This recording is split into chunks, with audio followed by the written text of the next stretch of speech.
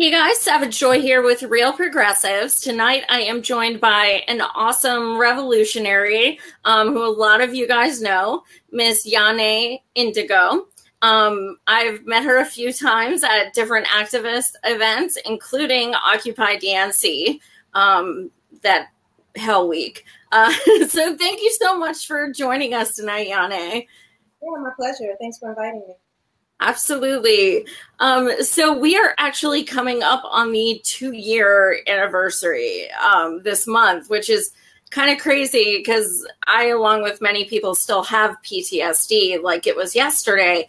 So what is it like for you as one of the co-organizers to see how much has happened in the past 2 years? Um, I don't know, that's a hard question to answer as it relates to, like what's happened. I've just really, I don't think I was totally surprised by what happened, and I think that it just kind of was like par for the course. You know, as it's pretty normal to be disappointed by the government. To me, that's kind of like standard. I mean, there were some things that I didn't realize. I just kept working. I'm really about liberation. I'm really about the ending the murdering of the children and the mothers and fathers and grandfathers in my community, about generating a world of equity and peace and justice, and where joy is able to thrive and not have to be an active revolution in and of itself. And so, I just, continue to strive. I learned some things. I definitely learned some things, particularly as it relates to electoral politics, particularly as it relates to counting on people who are involved in these things, and just really the importance of prioritizing the work, and that's what I do, and that's what I have been doing. And I think you're a really good example of that, because after Occupy DNC, it was so easy to just be like, you know what, screw it, I give up. Like, everything's stacked against us. We have no hope. We worked our asses off, and this is what happened. So a lot of us, at least for a short time, became defeatists, and people like yourself just said, I'm going to keep going. So that's, you have that warrior spirit, and people look to that. Well, I'm a Black woman, so, there's always, I'm always, kind of at the barrel of a gun.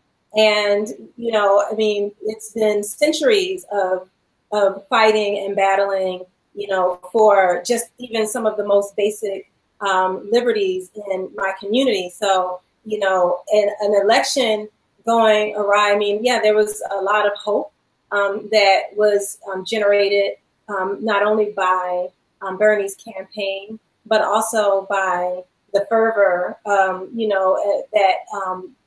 was, around the campaign, certainly. But, there's no option around, like, for me, giving up means letting a bunch of the children in my community for these prisons. And, it means that, I continue. I was walking into the schools in my community where they don't have a playground, where the kids will, are trying to run around, but even the surface that they're playing on has so many holes that the kids are, where elementary school children are spraining their ankles, where they can't get nutritious meals. The community that's right next to the community that I was living in Philadelphia is fighting a power plant. My community is constantly, amongst those communities and other sun-kissed communities that are being trashed on, dumped on, with, environmental hazards, this is all par for the course. And so, I don't ever have the option of thinking, oh, this didn't work out, I'm going to throw up my hands. This has been going on, since enslavement, since sharecropping, since Jim Crow,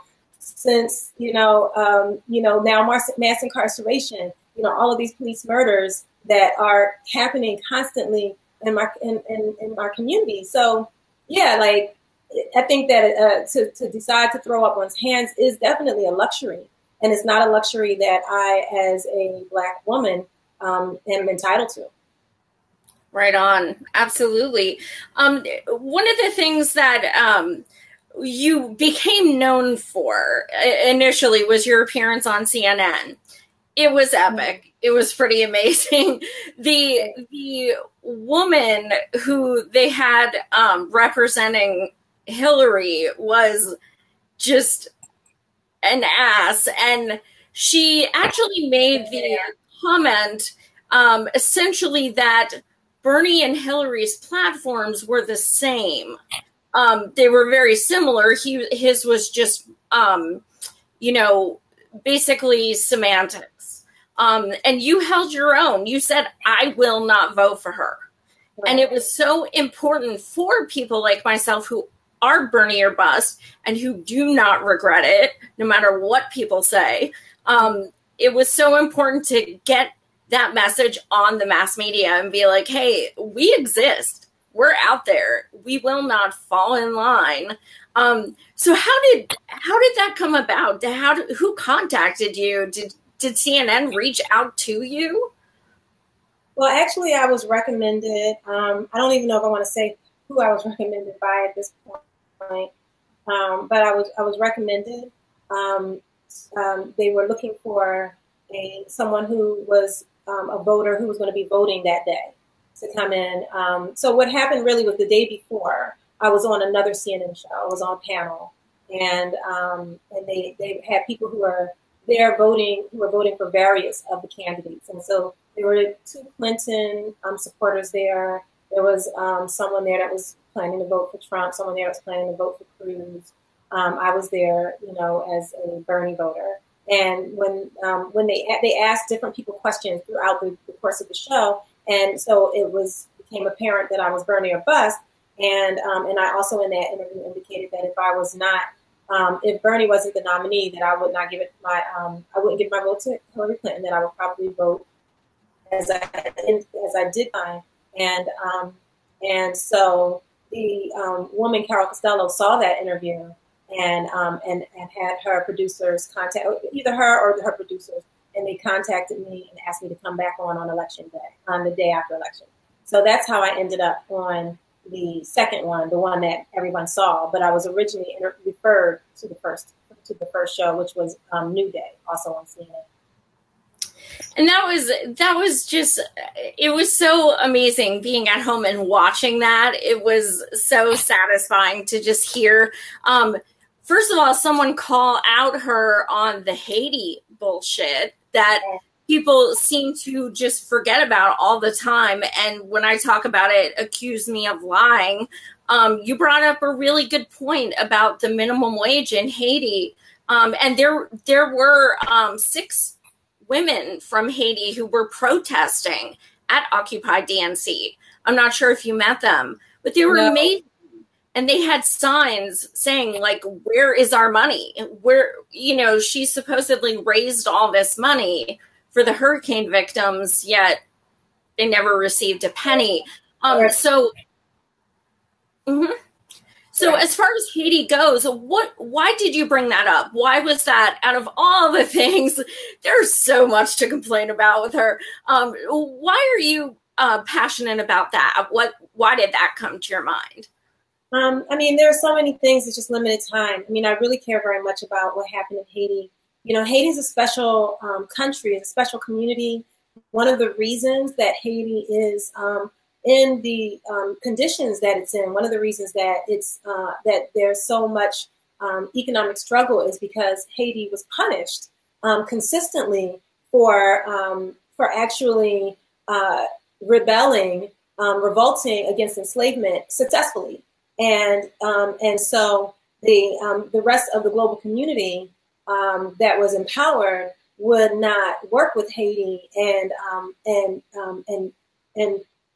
was where other countries and other communities are celebrated and supported in their decision to be self-determinant is pretty consistent with communities that where the majority of people are of African descent. That is particularly considered egregious, and so the Haitian community it consistently suffers as a result of that, and it's amongst many communities that are used as political tools, and because it's a predominantly Black community, that's the reason that Hillary Clinton was able to successfully really go in and rape that country, and not only through the minimum wage. I mean, they used that money to secure and through eminent domain, secure the farmlands that were there. They built all of those factories there. The people who were at first self-determined through their ability to farm were then forced to work in these factories at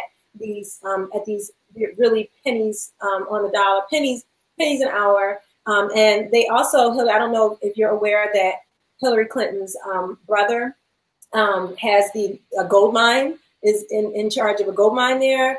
The Clintons also had all of the indigenous pigs in Haiti slaughtered, so that the pig farmers were out of business, and they had to import the Clinton pigs to survive under the conditions of Haiti. And so now they're not able to farm their own pork as well. There's so much that the Clintons did, and it's able to happen because of racism. This would not be permitted in a European country or on an island that had predominantly European, individuals, people of European descent on it. But because it's a Black country, anything goes, and there's no advocacy.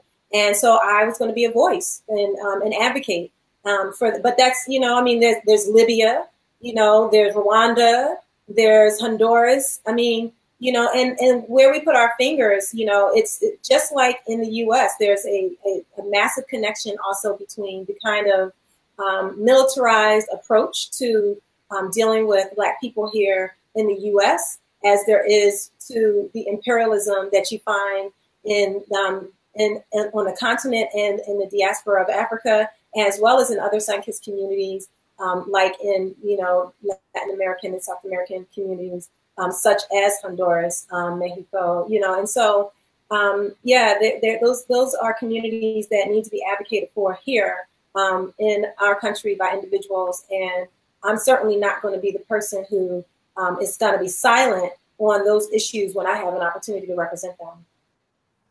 Absolutely.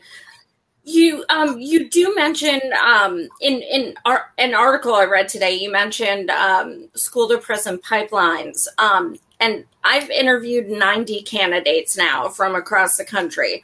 Every single candidate I ask, what about for-profit prisons? What about school to prison pipelines? You need to take a stance on that. If that's on your website, get it up. So I totally understand. And can you touch on that? Can you explain why that's such a passion of yours? Well, there's so many different ways that people are oppressed in this country. And in general, the forms of oppression are instituted through sun-kissed communities and predominantly Black communities first. And so, there's not one specifically. I'm really passionate about liberation. I'm passionate about equity and justice, and that's just one of the myriad ways that we fail as a nation in really having a community that is just for all people. And I think it's really important that you raise this about the candidates, because I think that you would probably, I would think that you would become somewhat exceptional in that you raise this issue at all, because that's one of the things that I have found and I've been really unhappy about with most of the candidates out here, and in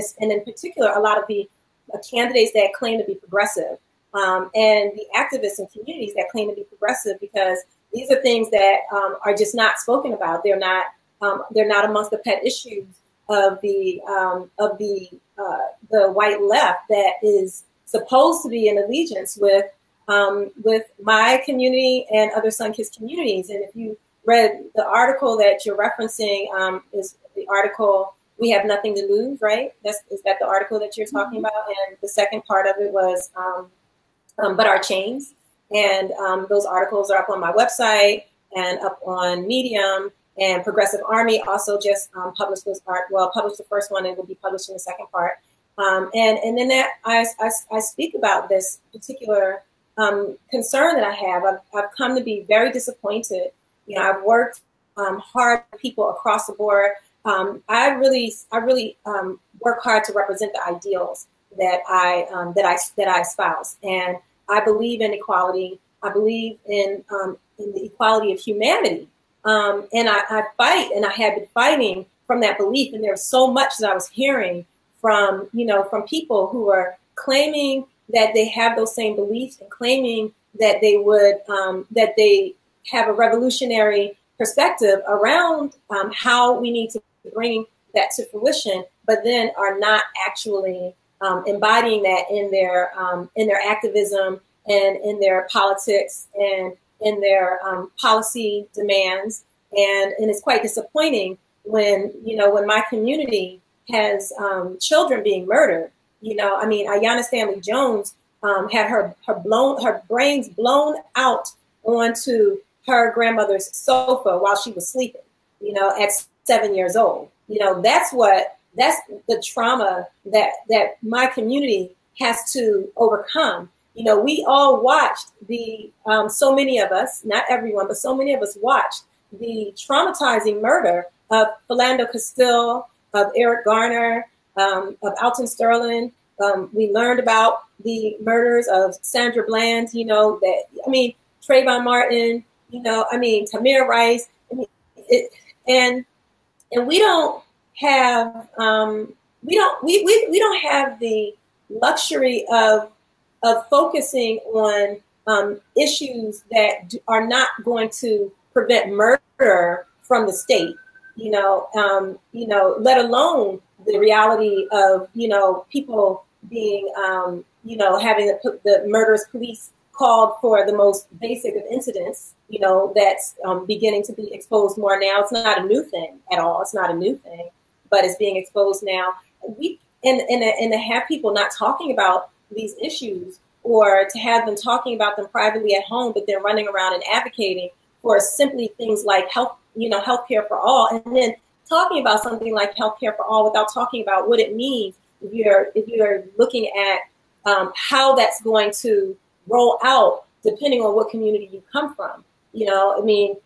For instance, that $15 an hour, mantra of the progressive community is, $15 an hour that would have been great when 10 years ago, maybe.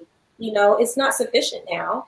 And, it will still ensure that people are barely surviving. And those are going to be the people who get those jobs. And 9 times out of 10, they're not going to be as much out of my community. The reality is that, a Black man with no record and with college education has less of a chance of securing employment than a white man with a record. So, you can't just talk about $15 an hour as if that in and of itself is going to create some sort of equitous kind of environment, and it's not. And so I've been very disappointed with the progressive community that I fought hard with, I fought hard alongside with, and that then has turned its back on so many of the intricacies and the nuances of the issues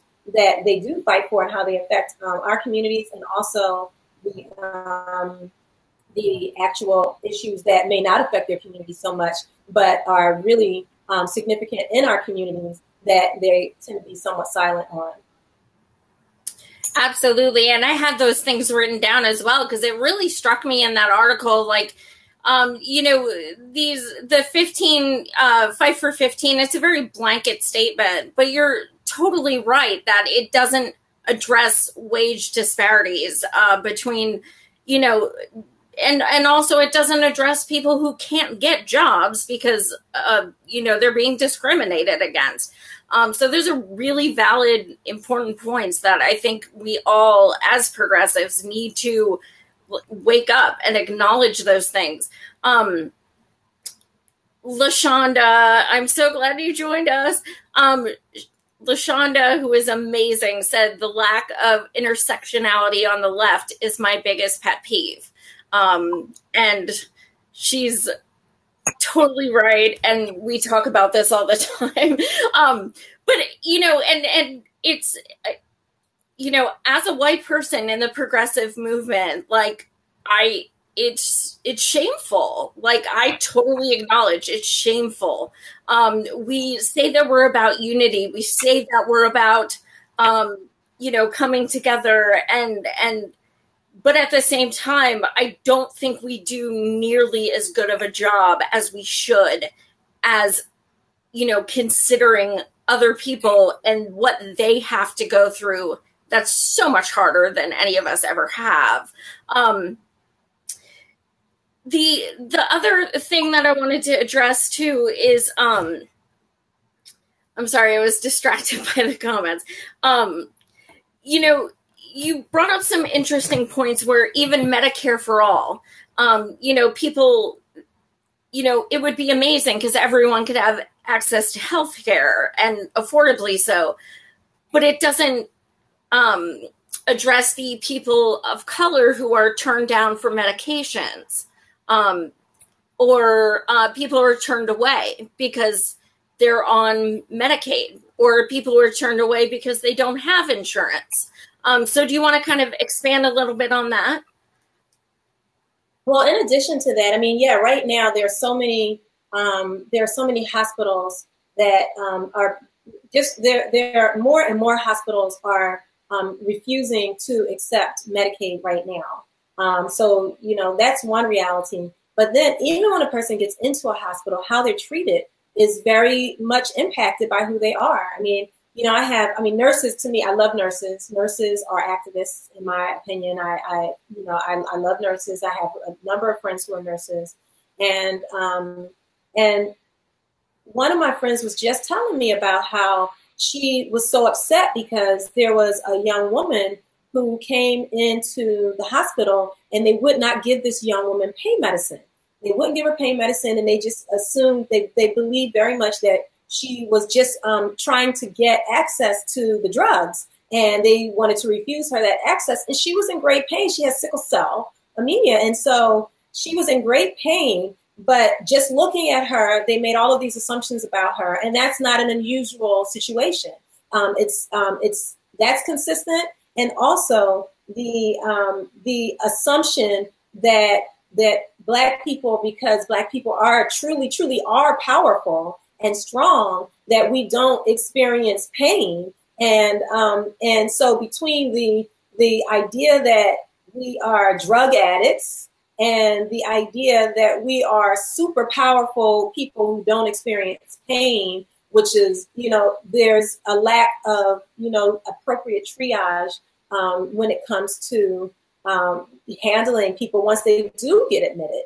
And so there's both of those realities that are just, examples of what needs to also be a part of what's understood when you're talking about healthcare, because, it's not going to be equally measured out to people from all of our communities. Absolutely. So let's take something like Medicare for all. Let's say there's a bill. I know Bernie came out with a bill, but there's some things that need to be reworked and more people need to vote on it.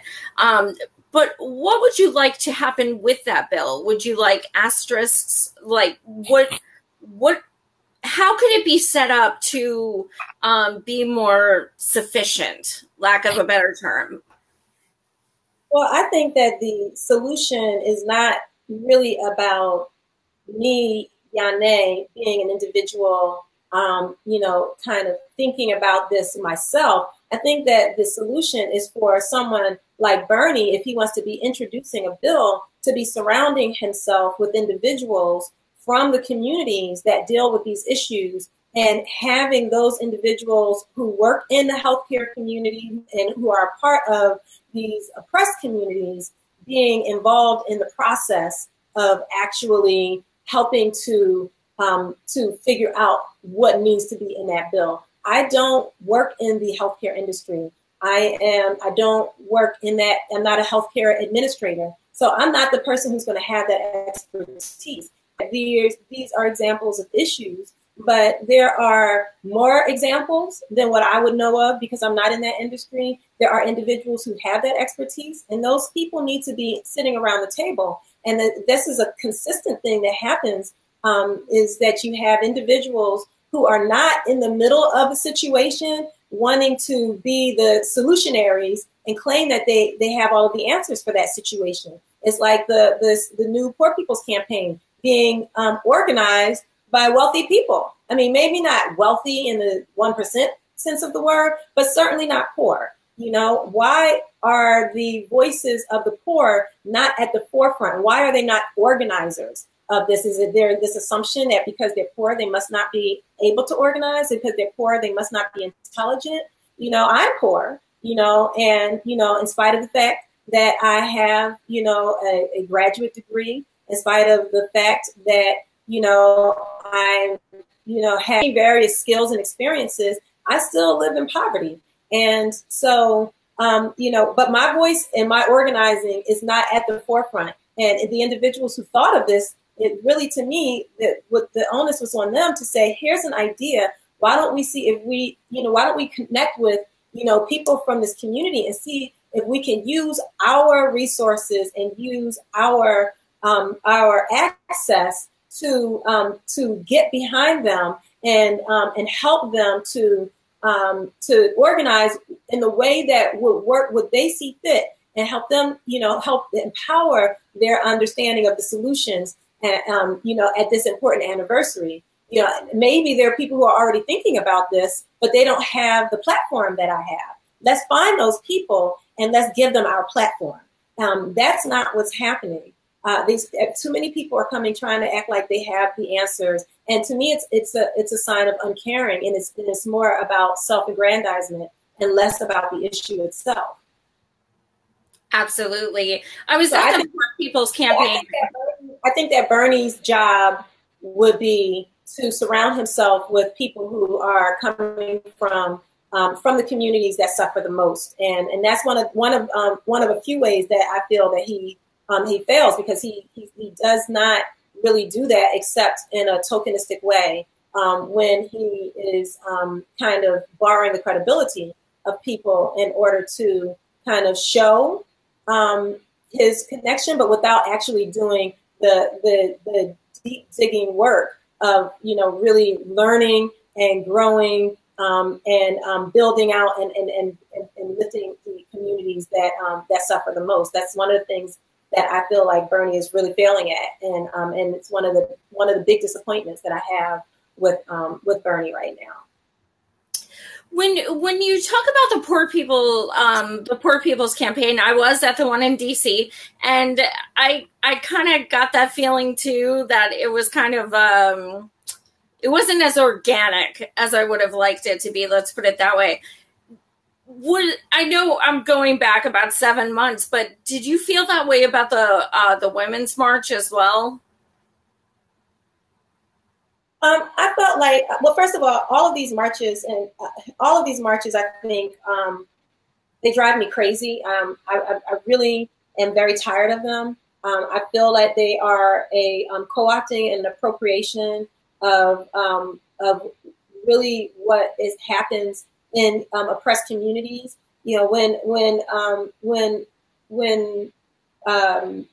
Mike Brown's murderer was was let off, the community rose and rose against that, right? And it's called rioting, right? And we speak very, what we're doing is we're speaking to the pain and coming together as a community. It's almost like a form of like a funeral and a wake, but also it's a war cry, and that's a very different energy than like raising hundreds of thousands of dollars from, as nonprofit organizations, creating a nonprofit or having a nonprofit, raising hundreds of thousands of dollars, and then getting people to fly across the country, making money for the airline industries, making money for the hotel industries, making money for these wealthy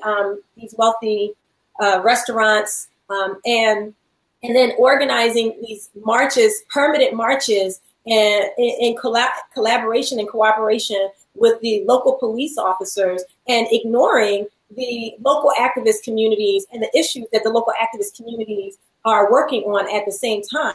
It's really insulting, and it's not effective. And what it's effective in doing is making people feel like they did something when they did nothing.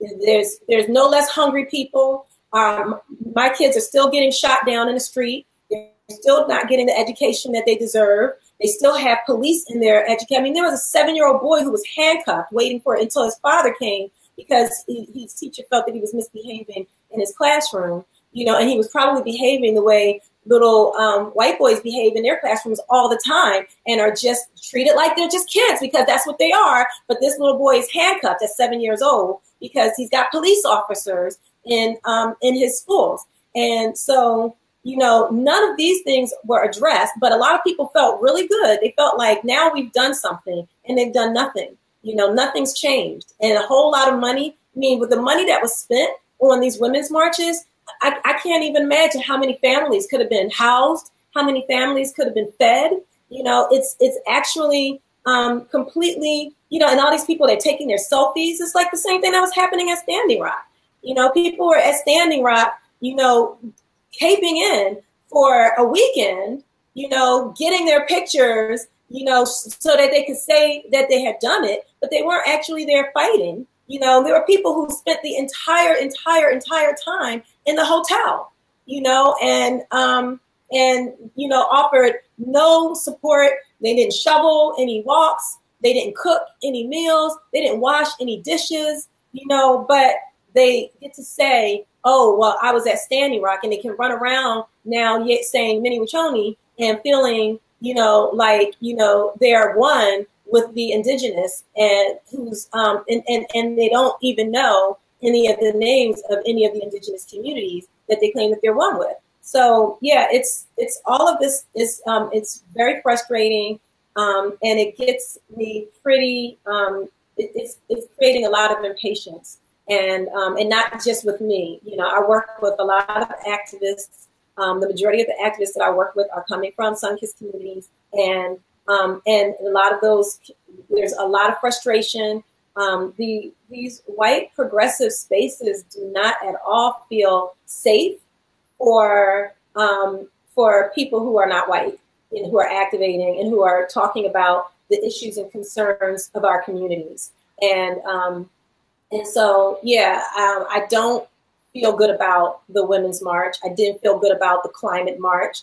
I don't feel good about any of these marches, and I don't think that there's real dialogue that's being had about these issues, even the gun control issue. I don't think that there's real dialogue that's being had about that. It's a big deal to decide to take guns away from oppressed communities that are the first ones that are targeted by militarized police.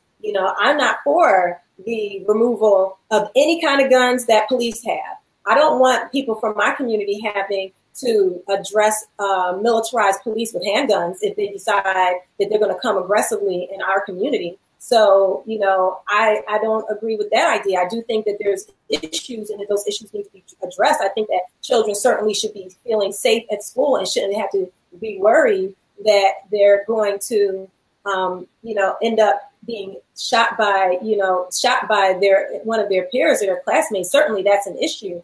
But I don't feel safe. I don't feel safe without the idea of really working for liberation and thinking that we're going to have like a whole citizens community without guns and we've got police with tanks. Yeah, absolutely. As far as the marches go, I think one